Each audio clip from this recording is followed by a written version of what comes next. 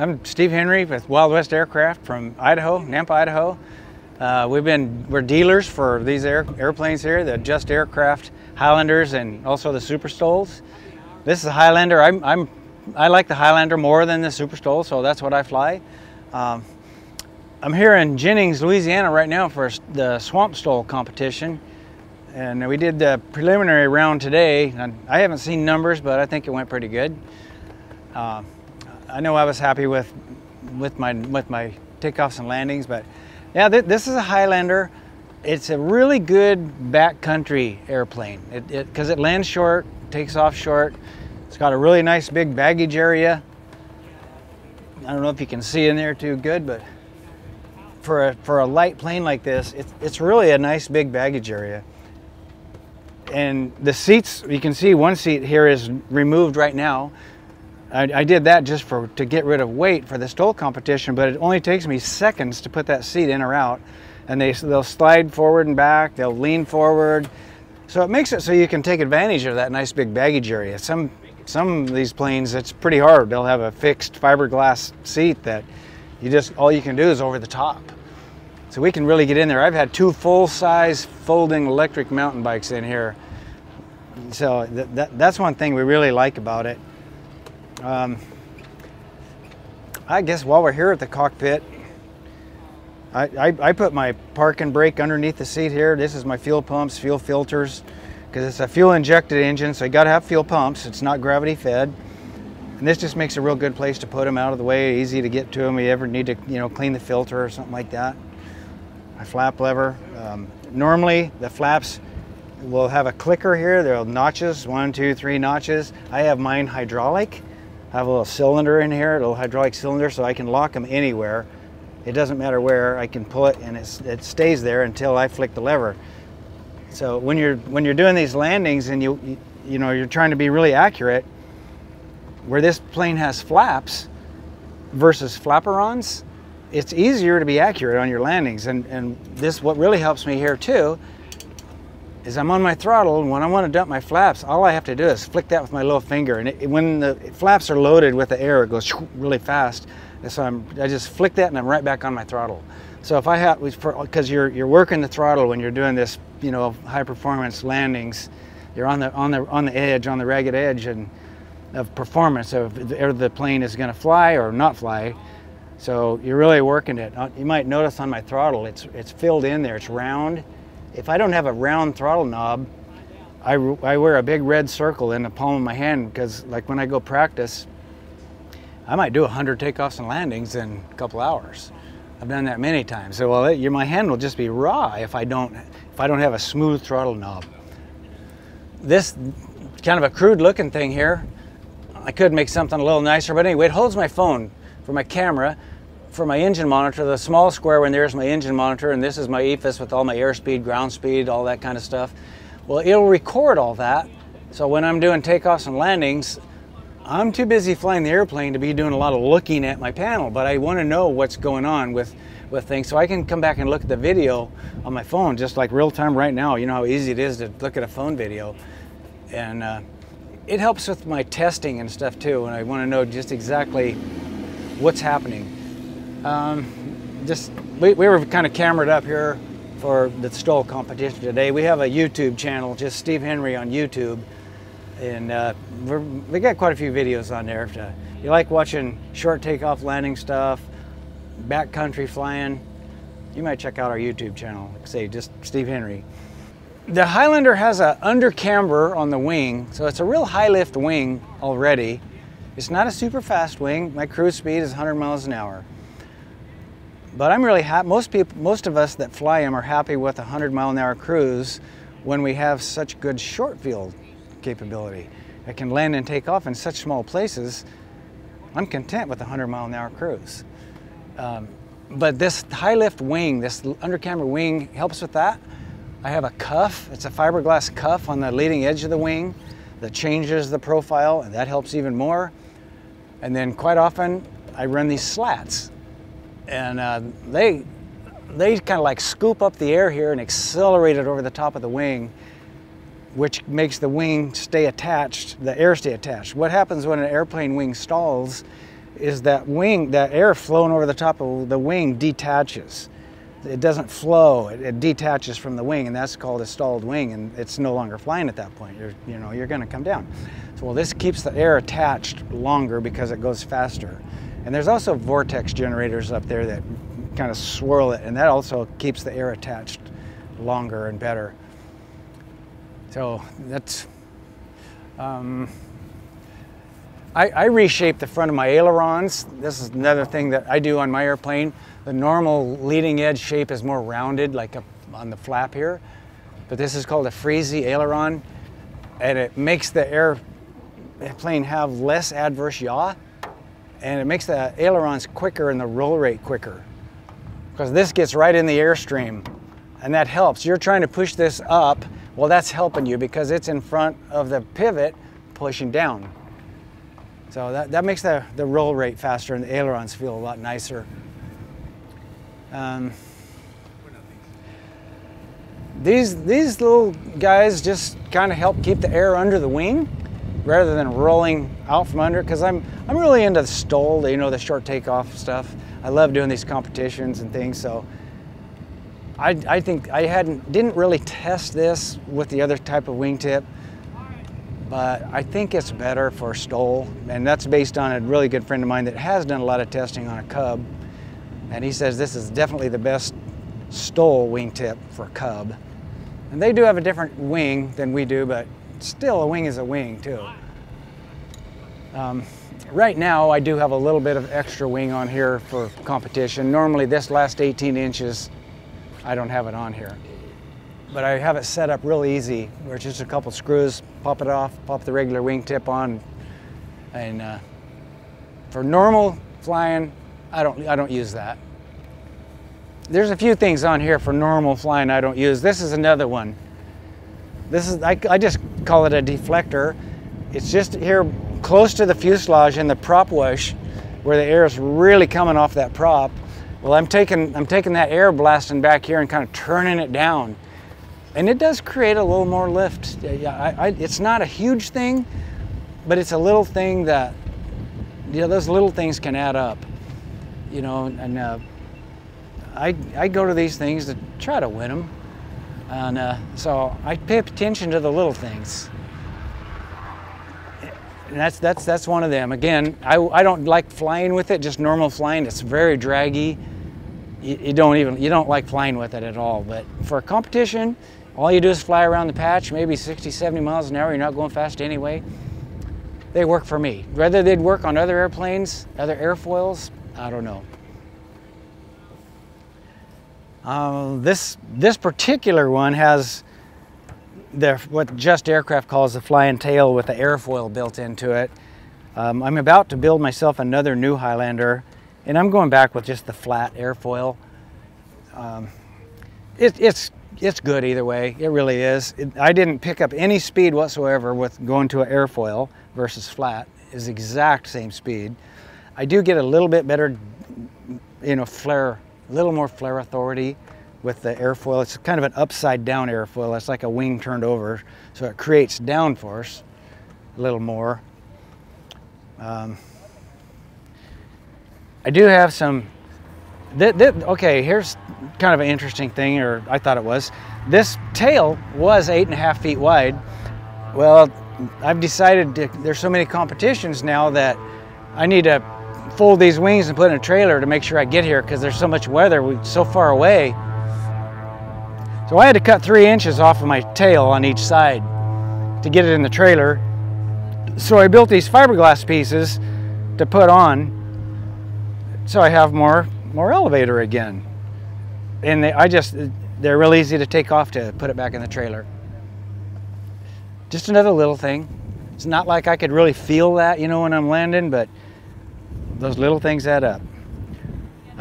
This is something I didn't do for a long time, is seal the gap on my rudder. I thought, why do I need to do that? I have lots of rudder authority, and I do. It's a real big rudder. I land in huge crosswinds. But what I notice is when I'm flying it on that edge, coming in real slow, and I'm trying to leave those ailerons alone, because I don't want to mess up my airfoil, I switch over to flying it with a rudder instead of ailerons when I'm really slow flying. And I noticed with this sealed, I have better rudder authority at those real low speeds. So it's fun still learning things. I mean, I've been flying these for a long time, and you'd think I'd have it all figured out by now, but I don't. I got some of it figured out, but there's always more. I do have a little bit to change on my tying it down in the trailer. My stand kind of tore a hole here on the way down here.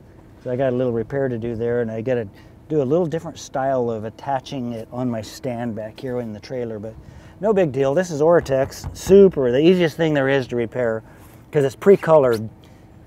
So no kidding, it's just no big deal. It's like putting a Band-Aid on to patch a hole. But this suspension is really nice on the tail.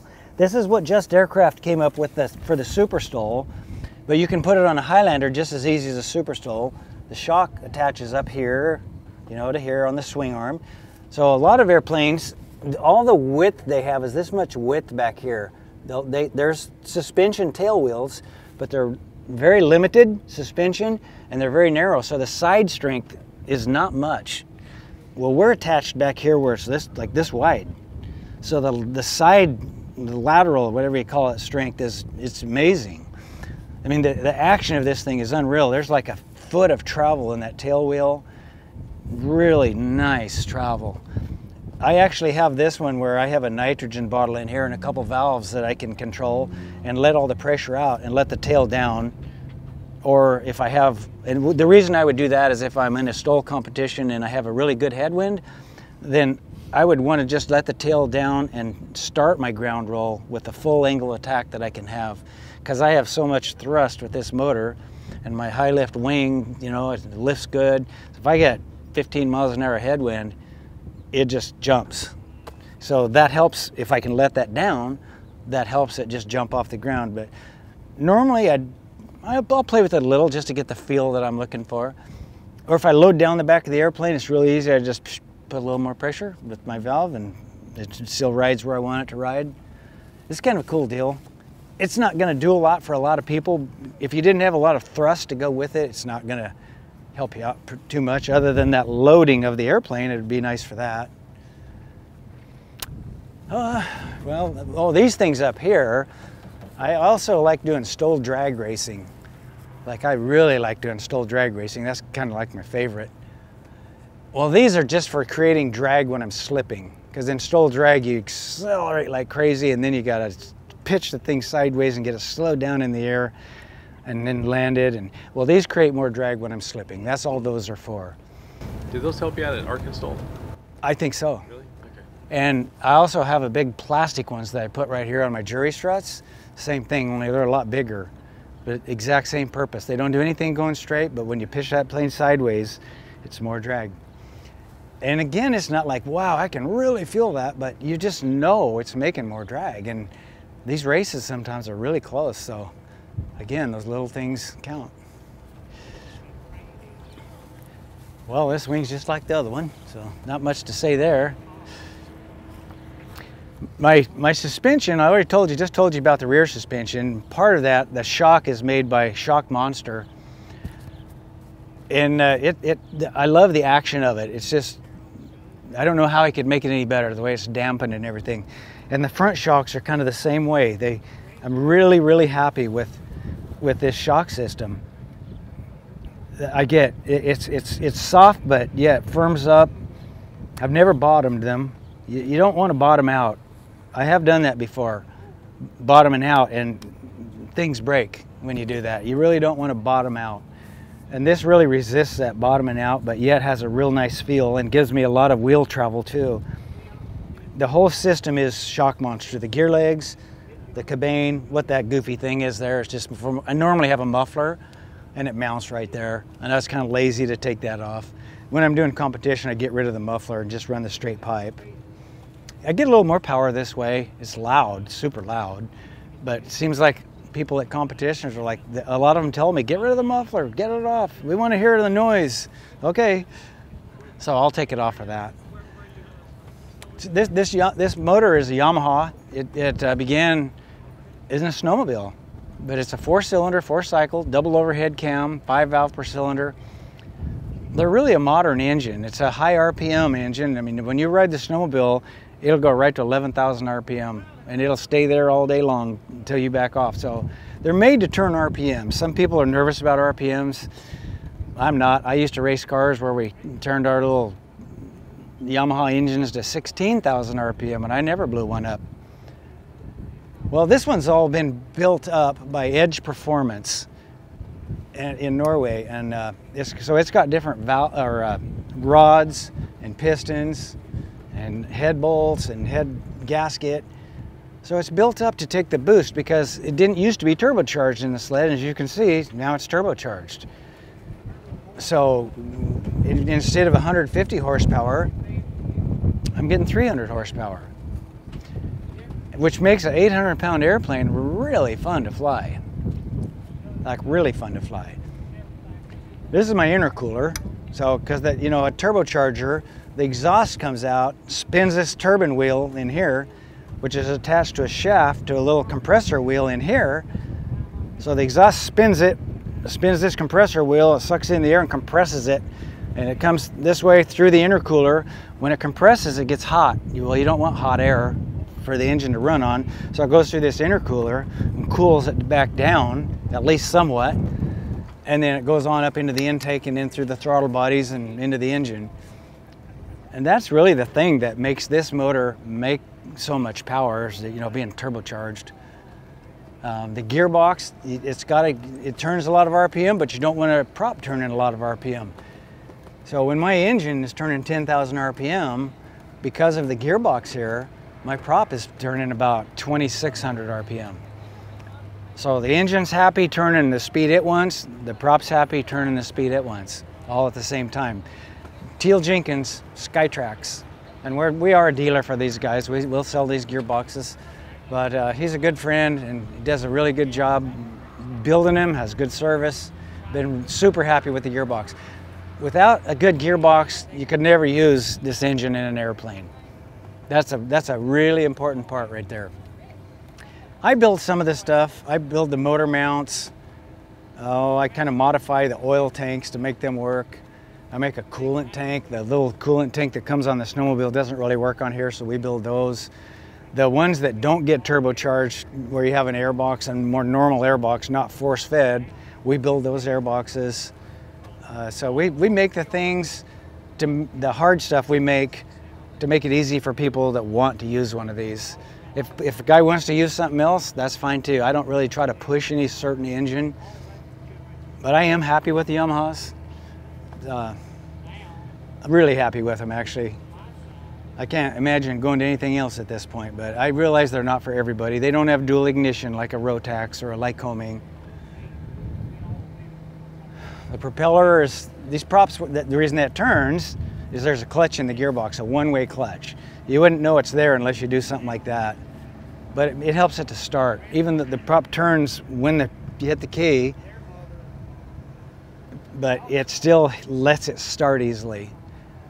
But these props are made in Ukraine. They're not all that expensive, and they're ground adjustable, carbon fiber. Very nice propellers.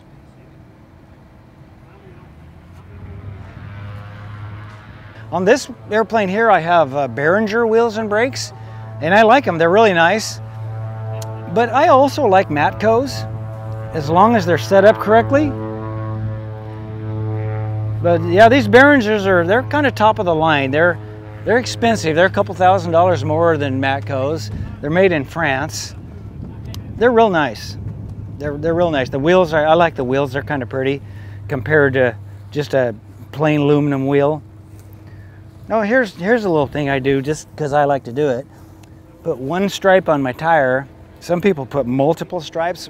All that tells you is if it's turning. You can't tell how much it's turning because you can't keep track of the stripes. If you put one stripe, like on this tire, it's a 31-inch tire. If you see that thing on the video, you're sitting on the sideline, you see that tape go around one time and I'm off. I just went 8 feet. And you can tell by that, you know, it's just a reference. A lot of times I'll have a camera, like right now there's a camera out here on the wing. So when I go back and look at this and analyze things, I can see that, and just more for me, for my thinking things out and seeing what works and what doesn't.